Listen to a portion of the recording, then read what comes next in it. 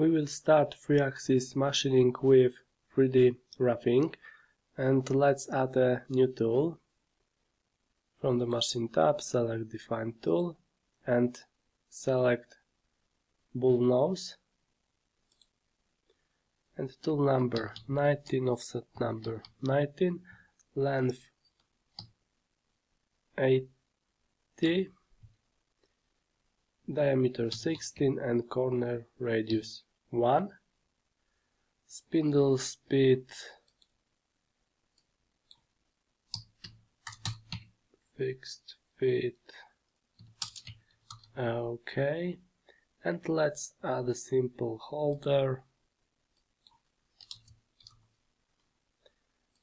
Okay, and save this tool as Bullnose 16 R1. Okay, and let's select this tool.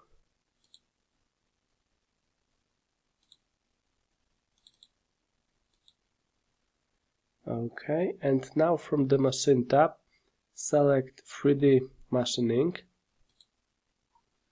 Here as a type, select 3-axis, and strategy, select Z contour roughing.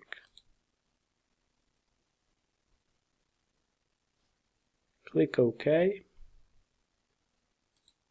and in the General tab, in the Tool section, as in the previous machining, we have information about the tool selected in this operation. In the Type section, we can choose how the toolpaths will be generated, and most often we will use the contour option. In the Mill Type section, we can choose whether we want to get clamp milling, conventional or optimized. This is a combination of these two types, and select the optimized option. And in the material selection, select the current material and go to the Levels and Cuts tab, and as the Save Rapid, enter 25, as Fit Down Distance, enter 5.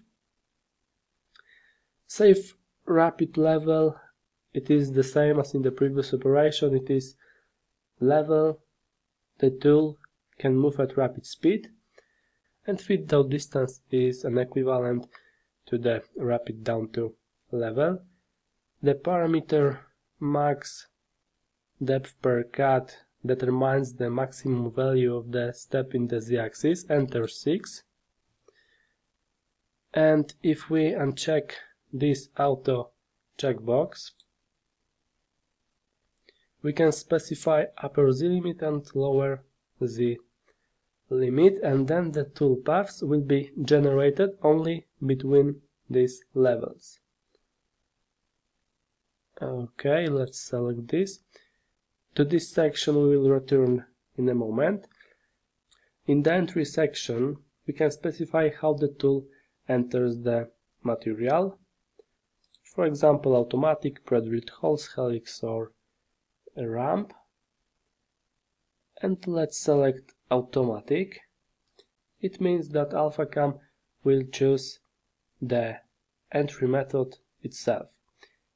In most tools, typically used for 3-axis machining, the center of the tool can mill. So let's check this option.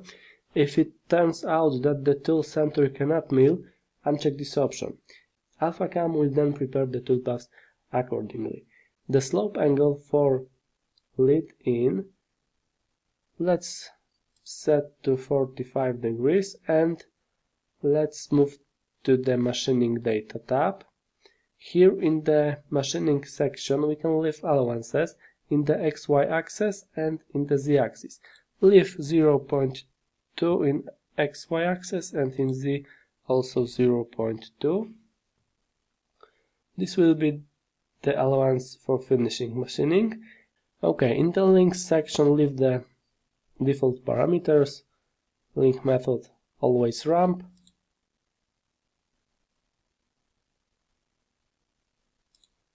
and link type optimized.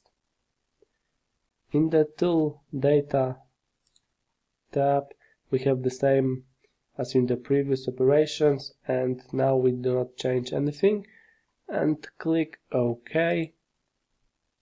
Select the solid model and accept the selection.